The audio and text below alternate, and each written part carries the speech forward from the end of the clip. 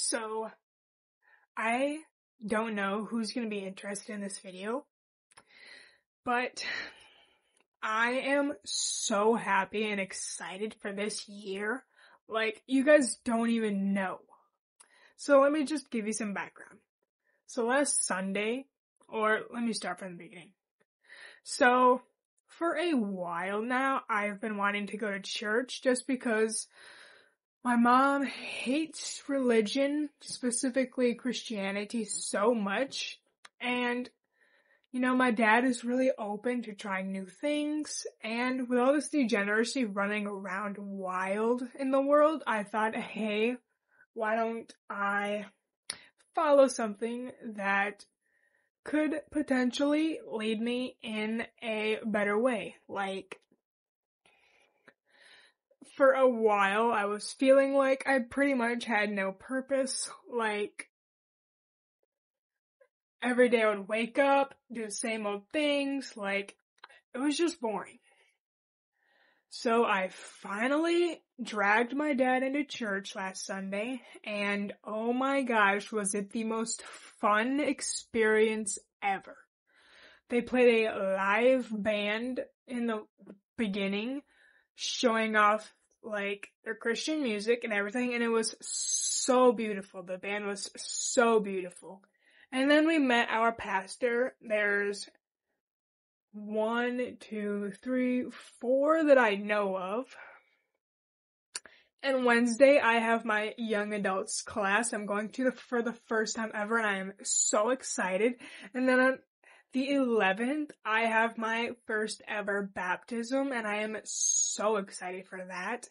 And it's just like, ever since I've been, like, involving myself with Jesus, it's like, I feel so much happier now, and I see everything in a whole different light. Like, I know people are gonna think I'm weird for saying this, but if you accept him into your life, it's like you're a whole new person.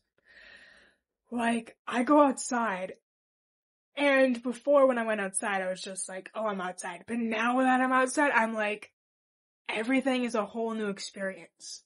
The fresh air smells so much more beautiful. Going outside and seeing the grass and stuff is so much more beautiful. Even looking at my fish tank, I'm like, wow, I made that. And it's only there because I did that. And he gave life to this beautiful fish that I have. And like, it's still alive too. Like, I'm so surprised that my fish is still alive. Like, the past fish I've had, like, it's not their fault. It's the pet store's fault for not taking better care of them, but like, they would have died by now. But like, this one's still alive. Oh, and I have to show you guys my new Bible. I am so excited. And I know I might be talking fast just because I'm so happy, but like, it was an amazing experience. They gave me a free pen and notebook to write in, a interactive book about starting your new life with God, which is really cool. And they gave me another book for the life group that I'm going to.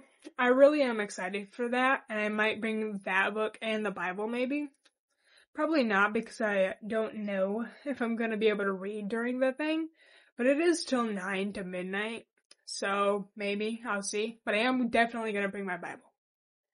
Okay, I had to go and get it, but just look at this. Look at how pretty it is. I didn't even know these types of Bibles existed.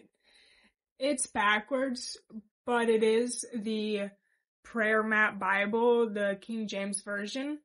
Let me just show it off. So this is the cover. It is so beautiful looking, and so yeah, that's what it says right there. The paper is like so thin, which is cool. But yeah, so it's basically like a little notebook. You read a little bit and then you write your prayers in. So it's got all of this stuff in it. I'm super excited to write in it. Let me try to find one of the notebook pages real quick. Okay, yeah, so see, get to a little stopping point, and then you read a little prayer. So there's that one. This is the first one, I think. And then, you put the date and you make a prayer and you thank him for it. You pray for today. You are worried about today, what's happening in your life today, what you need, other things on my heart to share with him, and then you say amen. And then, you just say all of this once you're done writing, and then you say amen. And y'all, I was looking at Bibles to get, and I picked up this really giant, oh my gosh, it has a little bookmark. Okay, sorry.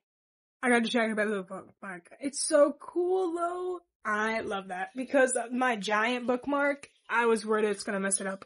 But I love that. It comes with it. Okay, so, what was I saying?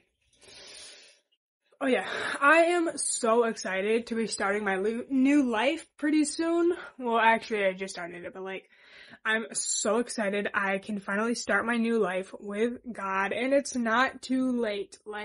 I always believed looking at the world through, realism. So, logic. What is scientifically real? So, oh, Santa can't scientifically exist, blah, blah, blah, that sort of stuff. But,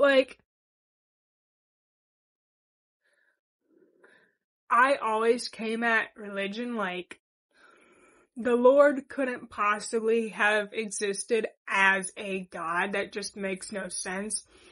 And scientists love saying with the Big Bang, I know we can't prove what caused it, but scientists' best theory for the Big Bang is there was nothing, and then there was just an explosion of matter and energy, and it created the universe.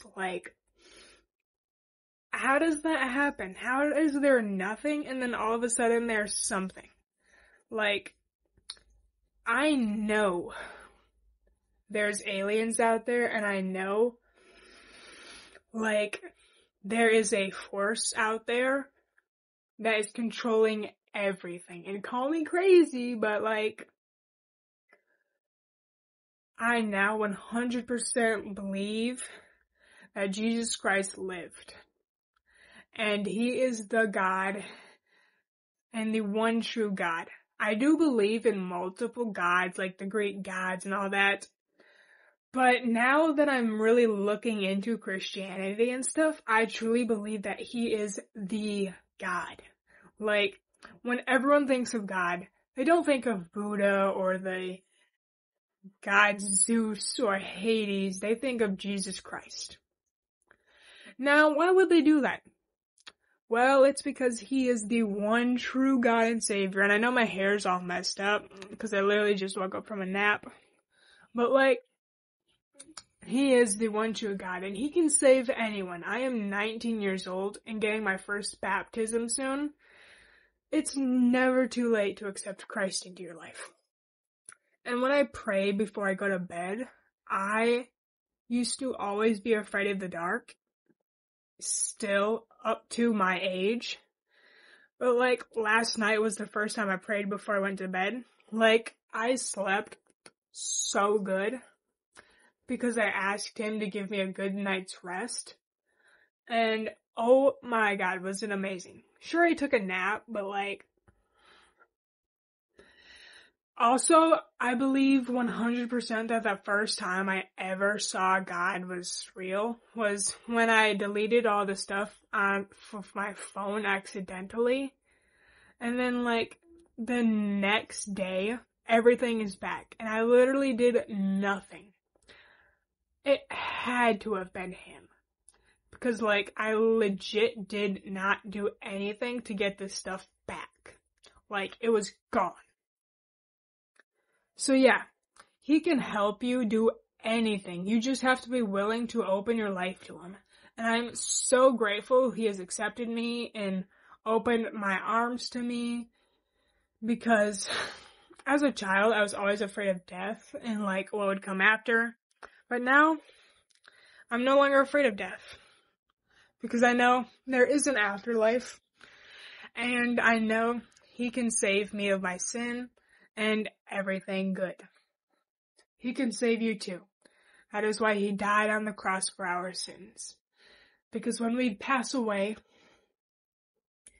He will judge us. And even if you are a good person and did some sin, if you repent and accept Him as your God, you can go to heaven. And I started believing and wondering if He's real because I was watching ghost hunting videos, and this one ghost was talking about the afterlife and said that there is an afterlife, a heaven, and that it is real and the afterlife is warm and peaceful. And that was the nail right there. That was the proof I needed to say, yep, the afterlife is real. I'm going to give my life to Christ. It is such a beautiful thing, and I encourage so many other people to join a church because it changed my life for the better. I 100% believe that. And I am just so happy. I cannot express on the video how happy I am because it's just a feeling you have every night now. Literally every night when I'm sleeping, I dream about Him. I dream about the Lord. It's so crazy. But yeah, let me know what you guys think in the comments. And I hope I inspired someone out there to join a church. Even young people. We need more teenagers and kids in church. It is not a bad thing. Don't listen to what society says. I encourage everyone to get enlightened.